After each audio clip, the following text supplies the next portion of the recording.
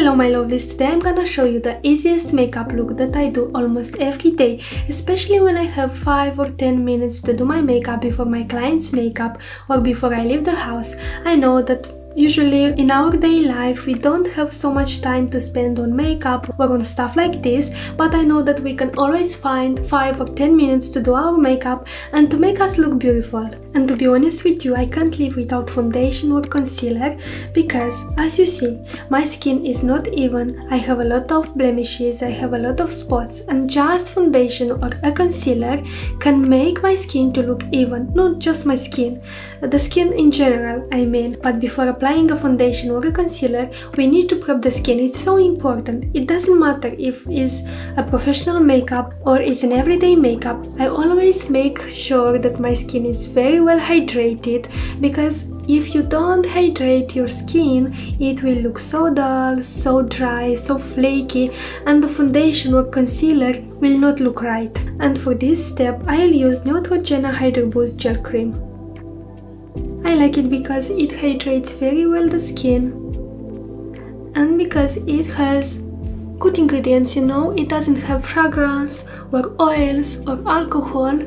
And because my skin is prone to acne, I'm so careful what I use for my skin, like every day, you know.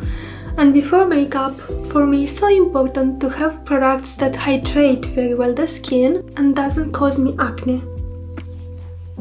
I apply it on my lips as well, on my neck. And this cream from Neutrogena is also a very good primer. It leaves the skin soft, smooth and hydrated. I'm going to use this Advanced Nail Peptide Eye Cream from Cosrx that I love so much. I think you saw it, guys, in my tutorial so many times. I bought it I think 3 or 4 months ago, I don't know, but it's so good. It lasts me so long, it hydrates very well the area, leaves it soft. I apply also on my lips. Every product that I apply on my skin, I apply on my lips as well, if it's a hydrating product, of course. Next I'm going to apply this Sheer Glow Foundation from NARS in shade Light 3 or Gobi. And I wear this foundation especially in cold season because it's a hydrating foundation. And during the summer, I can't say that it lasts so good, especially on my combination to oily skin. My god, and I hate this pump. I'll do like this. This is a light shade suitable for light skin with neutral undertones and yellow undertones. As you see, it's like a beige shade. It's so natural. And I will take this Spectrum brush A02. And I'm applying foundation starting from the center of the face. I like it because it looks so natural. It has so good ingredients. It doesn't contain fragrance or oils or alcohol. And it's so good for my skin that it's prone to acne. It has a natural finish, is not dewy. It lasts very well for every day. I think it's perfect for me. It doesn't last like 12 or 8 hours, no. I think it lasts like 4, 6, even 8 hours. It's not sticky at all. And as you see, I apply it even in the eye area because actually when I am in a rush, I don't apply so many products, and for me a foundation or a concealer is enough. It has a light to medium coverage.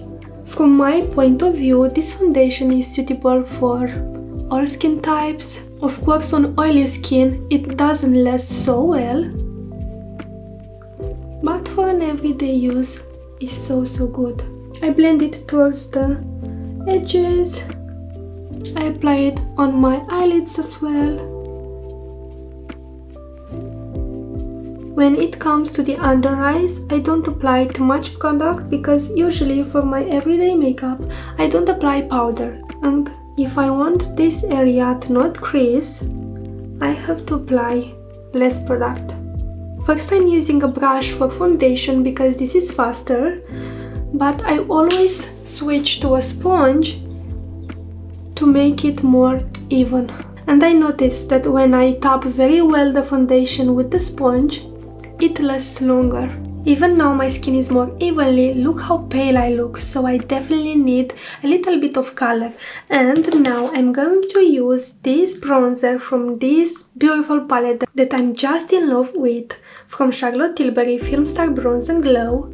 And as you see, this bronzer, I use it so often, I used it in so many tutorials, and for my everyday makeup I find it so quicker to use a bigger brush for this. So I'm gonna take this bronzer. First I'm tapping the brush in my hand, and then I'm going to start from the cheeks with gentle movements. As you see, I'm tapping it because I didn't apply powder, so I have to apply it so gentle to not disturb the foundation. I take more bronzer because this product is not so pigmented. It looks so natural. It contours the skin and gives it this warmness that we all need, you know. Even we have a pale skin, we need a little bit of color. By the way, this is a brush from Eco Tools Precision Powder. This has a very nice shape that helped me to apply product just where I need. I apply it also on the forehead, close to the hair, on the jawline, a little bit on the nose. I take a little product on the tip of the brush and I'm doing just like this. Just a little bit. Sometimes for this step I can change the brush to take a smaller brush, but when I'm in the rush I just take the same brush. First I'm tapping a little bit foundation because it creased a little, and then I'm applying on the eyelids as well, especially in the crease to contour the eye. Guys, I wear this makeup so often. I think this is the easiest makeup look. Really, I think I wear bronzers on the eyes more than eyeshadows because they have the perfect color to contour the eye and to look natural, you know. And as you see, I'm applying it right in the crease towards the temple for a lifting effect. Then I can apply it on the eyelids as well. And because this bronzer has a little bit of shimmer in it, it looks so natural and luminous. Even though my eyebrows are thick enough for my everyday makeup, I like to fill them a little bit. But first, I take a spoolie and I brush them up. Next I'm going to use this eyebrow pencil from L'Oréal Paris Infallible Brows 24-Hour Micro Precision Pencil in shade Blonde. And I fill in the brow so quickly, and I usually don't apply so much product. Just there where I have more gaps. And this color is so natural, suitable for blonde hair. Even though my hair is black, I have blonde hair, and for my eyebrows I like to do them more lighter. Then I'm taking again the spoolie and brush them up.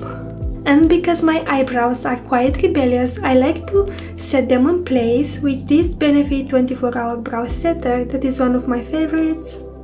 And again, with this brush, I brush them up.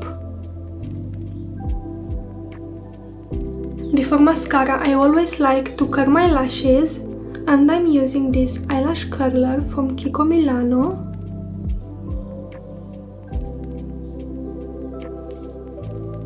To lift my lashes. And I'm going to use this mascara from L'Oréal Paris Telescopic Lift Extra Black. To be honest with you, I don't like the brush, but I like that it doesn't stick my lashes and it makes them quite long. And usually when I don't wear eyeliner, I apply mascara just on the upper lashes. For the lips, first I'm going to use this lip liner from NYX in shade Nude Truffle, this is one of my favorites. Even this is already so small.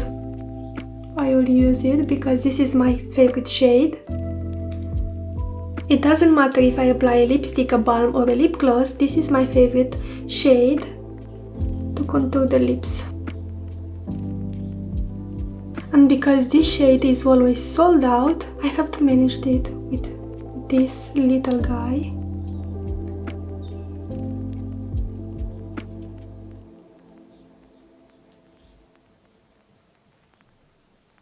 For me, the contour is so important because my lips don't have a perfect shape and I usually like to use a pencil for this.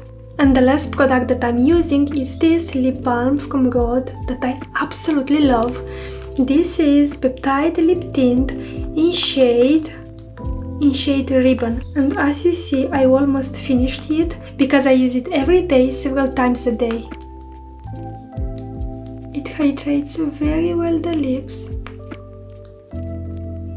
Is a little bit sweet, has a nice pinky shade, and I like this glossy finish. It's so slippery, I love it. And this is the final result, guys. I hope you liked it and I hope it was useful for you. Have a lovely day, bye!